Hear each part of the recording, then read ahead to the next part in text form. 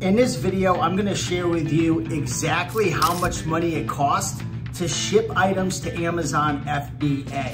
So FBA stands for Fulfillment by Amazon. So if you're selling Amazon FBA, that means when you go to sell your products, you have to put them in a box, you have to weigh them, you have to label all your items, and you have to ship it to Amazon FBA. Once it gets to the FBA warehouses, they're gonna pick it, pack it, ship it right to your customer, and you get paid. But you wanna know, how much does it cost to box those items up, throw a UPS label on it, and to ship it to Amazon FBA?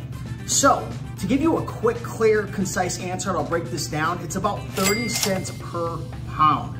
Okay, so that means if you're going to ship out a book and put it in a box, it's gonna be about 30 cents per pound. So it's gonna be 30 cents for that one item. So if you had 30 books that were all about 1 pound, that would be 30 times 30 cents. So it would come to about $9. So when I ship out my items to Amazon FBA, I'm typically putting anywhere from 20 to 30 to 40 items in a box. The boxes I use are typically the small boxes from Lowe's or Home Depot, or the medium-sized boxes that are 18 by 18 by 16. So typically, if I'm sending out 20 to 30, 40 items, and maybe it's anywhere from 20 to 30 to 40 pounds, typically on average, it costs me anywhere from about $7 to $12 to ship a box to Amazon FBA.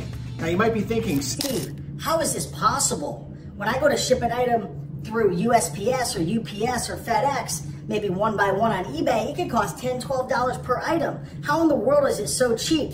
the reason it's so cheap is because you're shipping through Amazon and you're getting UPS carrier discounted rates. So when you ship to Amazon FBA, you're going through UPS inside of Amazon's system and you're getting discounted rates. I'll give you a couple tips here. You wanna try to pack as much as you can into a box. Now you don't wanna go over 50 pounds. Typically I like to keep it, 45 pounds or less, okay?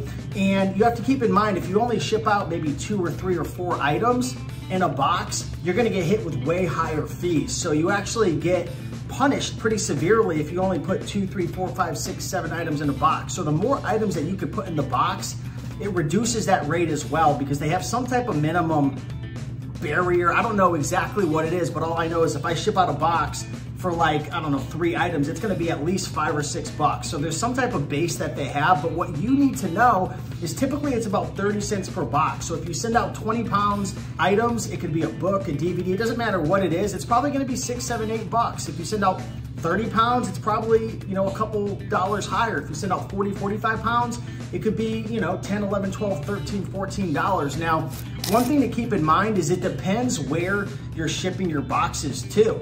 So when you go to ship to Amazon FBA, you can actually turn placement fees on or off. Essentially what that means is you can pay an extra 30 cents per item to have everything shipped to one location.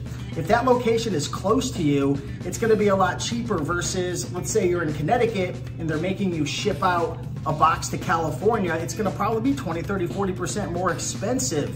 Even though you do have discounted rates, there are fees that are involved based on location, based on the weight.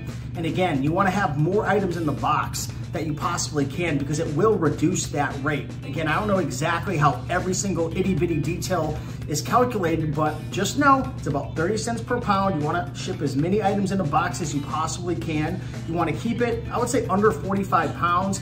You could turn placement option on for an extra 30 cents per item, or just have the default distributed setting and it'll distribute it to a whole bunch of different locations. But just know if you have 5 going to one location, 12 another, and then 27, your rates might be a little more expensive, where it might be a better option to turn placement option on.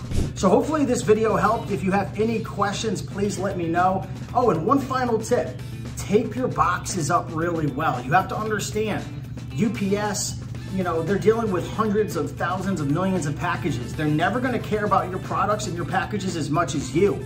So if you have $500 to $1,000 to $2,000 worth of value in that box, tape it up really well. If you have any more questions, let me know down below. If this helped, smash that like button, and I'm here to help you in future videos. Much love.